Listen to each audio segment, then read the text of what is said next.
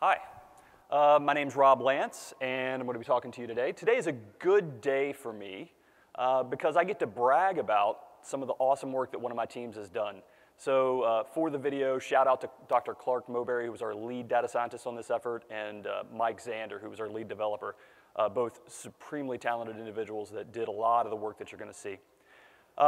So for the purpose of an introduction, hopefully you'll permit me to tell you a quick story about me. And that will allow me to give you a kind of an analogy that'll frame some of the stuff I'm going to talk about today. So I spent 10 years in the US Marines, and during that time I learned a lot of cool stuff, and one of the things I learned about was how to call for air support. And so the way you call for air support is you deliver what's called a 9-line brief that tells the pilot that you're talking to a lot of different stuff about what you need from him, where you're at, who you are, and so on. And as you might imagine, when you have to call for a 9-line brief or have to call for air support in a real situation, that can be very stressful. So fortunately, there's a cheat code. And the cheat code is, when you first get on the radio with the pilot, you say, I am not a trained forward air controller. And what that tells the pilot is, hey, this guy on the radio, he might not know everything that he needs to do. So I'm going to have to step him through that. So that's the cheat code. I am not a trained forward air controller. Now, I tell you all of that to say the following thing. I am not a trained computer scientist. The reason I tell you that is because I come to data science from a statistician's point of view. But I think that's okay because what I'm going to describe today isn't necessarily a novel implementation of Spark. We didn't do anything crazy with how we set up the cluster or really any terribly innovative code in and of itself. But what we did do was take a very novel and interesting idea and gestate it, and then from conception to an actual proof of concept that does something really cool. And the reason we were able to do that, it was because of the way Spark is implemented and how we were able to use it. So pretty awesome thing, and I'm excited to talk about it. So kind of standard agenda. We're going to go through an introduction of what kind of framing the problem. Every good idea starts with a problem, and that's what we'll do. We'll talk about why we chose Spark. That's probably obvious to most people in the room, but it bears repeating nonetheless.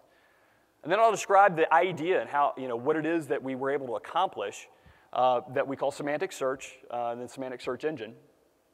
And then we'll talk briefly about how it performs, and then I'll go into way ahead for this proof of concept, as we move from research and development to something in a production environment. Okay, so the problem. The problem is that a lot of the world's information, in fact, much of it, is in a non-native language or a foreign language. And we started in English for convenience because that's our team, but that's true no matter what language you start from. So you've got lots of different stuff in foreign languages, and those foreign languages, oftentimes the machine translation is either costly or just doesn't do the trick for you. And human translation is way too costly, and the assets, the people who can do that, the resources that can do that are very low density. And those problems just get worse when you deal with technical subjects, which is the corpus, or the corpora that we've dealt with so far, are all kind of academic and technical STEM type subjects. So semantic search aims to get around these problems by moving the translation piece around in the workflow to a place where you're only translating a little bit instead of a whole bunch of stuff. So why do we choose Spark? And again, this is going to be fairly obvious to most of the folks in the room. I'm not going to say anything groundbreaking, but it does bear mentioning in my opinion. So the problem is, we've got a potentially massive corpus, maybe terabytes of data to shift through. And what we need to do is find things that are going to be relevant results based on a search query within that corpus, and then rank those things, return the results to the user, and repeat, right? And that can be daunting to do. Certainly, it's a distributed computation. And so the reason we chose Spark was because, one, as we move this thing out of research and development to a more production environment, we want to make sure that the distributed computation, the distributed framework is available and out there. And of course, Spark is near ubiquitous in any of the places where we would take this sort of thing. The second thing is the shallow learning curve really was important for how we went about performing these operations. So the lead data scientist on this project, when we started this, had never really touched Spark. And he went from no real experience to now, and some Python experience to very, very competent in doing what we need to do with Spark. And in fact, he went from Python, now he's writing in Scala as well. And again, I attribute that to that shallow learning curve, which has really been critical for how we've gone about this project. And what we needed to do with the kind of distributed computation and where Spark really played kind of in 3 phases of the application. And I'm going to blend, I'm going to talk mostly about the back end, but I will touch on kind of some of the front end of the application as we go through the brief. But there are 3 phases of it that we kind of employ a Spark framework. The first is the pre-computation phase. It's where we kind of pull in the data, munge it, we resolve the data. Entity resolution, by the way, turns out to be one of Novetta's real strong suits. It's what we're kind of known for. We munge all the data, like I mentioned. We do some natural language processing. That's where a lot of the magic happens there, just standard TF-IDF bag of words type thing. And I'll get into exactly how that goes. Well, I'll get into where we apply that in a little bit when we get to more description of semantic itself. We do some data validation with Spark as well. So that's pre-compute. Now, pre-search, we wanted a way with which a user could take not only search terms and concepts and conceptual search, but also like a seed text of search. And maybe it's even a seed text that's in that foreign language that they're trying to investigate. In pre-search, we scrape the seed text, and then we're also trying to build lenses to really vector in on what's going to be the really relevant results for that particular query. And then finally, during the actual search, now, in the instance of the application as it exists now, we do almost everything pre-compute. So all the distributed computation happens pre-compute, and the only thing that happens at actual interface is just a lookup of what's already been tagged. But as we were developing the proof of concept, it was really important to be able to do all this stuff on the fly, and I'll describe that in a little more detail as we move on. But suffice to say that that was really great to enable experimentation and that kind of virtuous cycle of experiment and learn, without having to worry about wasting resources or having to let something run for a week. We were letting something run for an hour, and it was returning relevant results. And then actually, even with on-the-fly computations, we were talking about eventually minutes after we optimized that code, which was really awesome. Okay, so what is semantic search? And I'll go through kind of the pre-compute and then the search and then, the pre-search and then the search parts of that. So this is the idea, right? This is the really cool thing that we were able to do, which was take this idea of, well, I've got all this data and information in a foreign language. I wonder if I could leverage a crowdsourced Rosetta Stone in order to conceptualize all that information in a way, in its own language, and then translate those concepts back to the searcher's language or the speaker's language. And it turns out that Wikipedia actually is a really good way to go about that. And so what we do in the pre-compute stage here is not only do we TF-IDF all the corpus, but we also do that with the target languages Wikipedia and the searcher's language Wikipedia. So in this case, we've got 2 Wikipedia pages. It's the Hanzi Chinese on the right and the English language page for machine learning on the left. And we don't rely on necessarily a one-to-one translation there, because what we're trying to get at is how is Chinese machine learning spoken about and how is English machine learning spoken about, and characterizing those things such that then we can go to the Chinese language corpus and say, show me the things that are talked about like machine learning in that corpus. And then we can tag that concept to that document.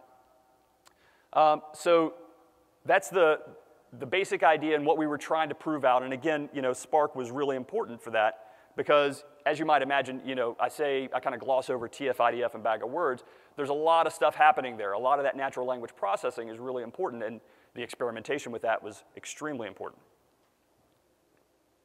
Okay, so now in pre-search, I mentioned that we wanted to be able to start with some seed text and generate concepts out of that. So what we do there, actually doesn't matter as far as the application is concerned, whether you start with the target language text or the speaker's language text or the searcher's language text.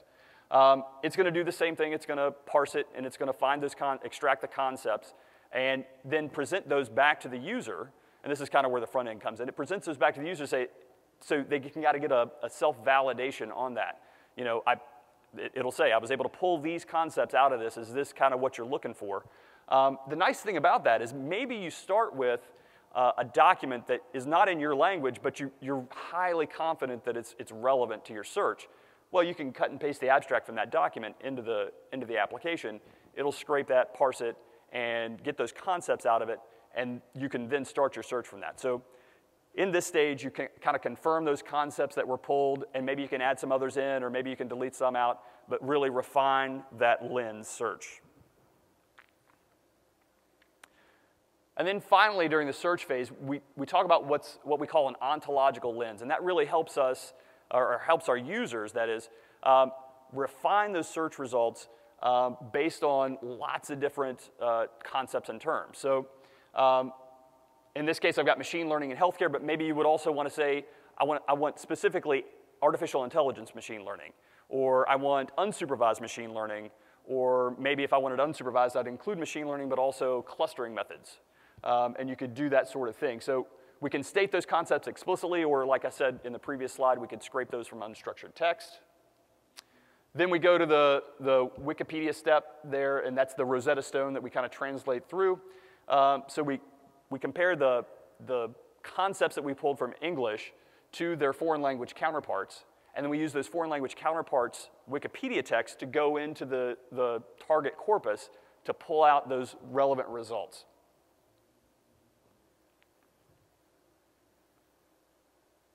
Okay, so finally, how does it perform?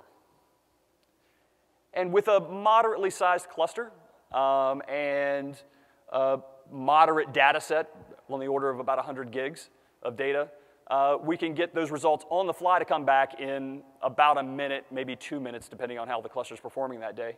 And that's really useful. By the time we optimized all that, it was really useful to us because, like I said, that enabled us to do really focus on the hard process of the natural language processing that goes underneath the hood of both the Wikipedia and the target corpus.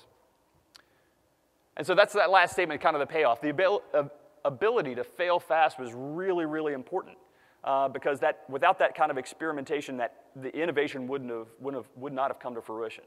And that was really useful to us. So when our data scientists and developers don't have to worry about wasting resources to have something running for days, they're a lot freer to experiment with those resources, and we found that to be a really good and positive thing. So I'll wrap up by saying this, that while this was great, and now we've moved actually to everything is pretty much pre-computed, so we get results back not in minutes but in seconds or even sub-second returns. That's great.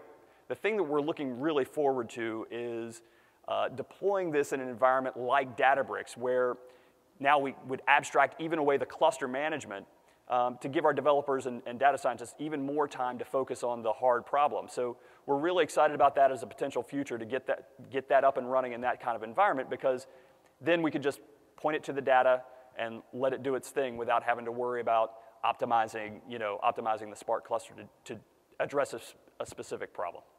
So with that, I know that's really fast, but I'll go ahead and turn it over to questions. Sir? Maybe. Hold up, let me put the mic. Okay, I'm just going to put this here and then you can. Quick question. How do you extract concepts from the text? What algorithm specifically do you use to semantically extract the concepts from the free piece of unstructured text? So we use an n-gram search approach, right? So basically looking for, so we have basically all the concepts from the Wikipedia space for both languages. And if a concept exists in Wikipedia, then we can find it in the search text. When I think of semantic search, what comes up for me is using ontologies to define concepts, Ontology classes generally have a label. The label is usually in a language, maybe English, maybe through Google Translate you can convert the label to any other language you want, and then annotate your texts with the class, the concept from the ontology, and then leverage the ontology structure, that is the hierarchy within the class structure of the ontology, to broaden and or narrow your semantic search, and possibly map concepts across ontologies. It's not clear to me that this approach is using that kind of semantic search. That is a failure of my pages and not of the tool. So we definitely do take advantage of the tree structure of the ontology within Wikipedia. So not only, there are concepts that are children or parents of other concepts, and we try to take advantage of that for sure. And that's a lot of the magic that happens under the hood when we're generating the scoring for determining what's a relevant result. So we take advantage of Wikipedia as its own ontology. I'm not familiar with that ontology per se. Can you plug and play any ontology you want? If it were sufficiently dense, yes. But Wikipedia is huge, and that's kind of part of the thing that allows us to do what we do, because it is so big and kind of more or less complete. Oh. Is that using schema.org? Oh, gosh. No, I don't think so, but I'm not going to be able to tell you what it is we do use, and I apologize. Okay. I got the impression it's like data mined somehow. It's data, what's that? Data mined.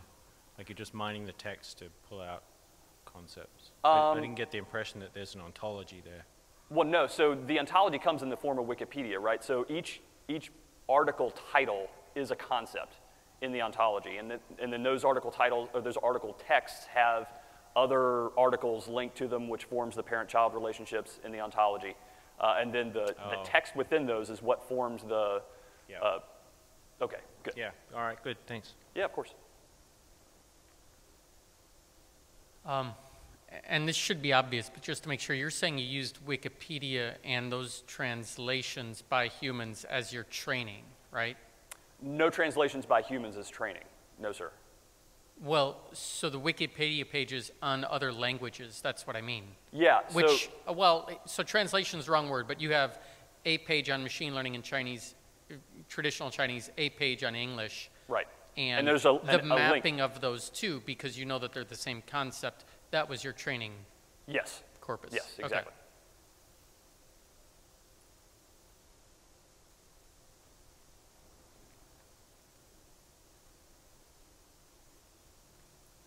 Hi. I was just wondering if you're familiar with the Yago 3 project, which stands for yet another great ontology. It's actually built, well, Yago 2 I'm more familiar with, it's English only, but Yago 3 is multilingual. And they did some sort of work where they were similar to what you described, I think. I'm sorry, I'm not familiar with it, but okay. I'm guessing that somebody on my team is. Okay. But thanks very much. Yeah, I just say take a look at it. Yeah, for sure. There's some similarities there that look interesting. Yeah, thanks very much. I appreciate it.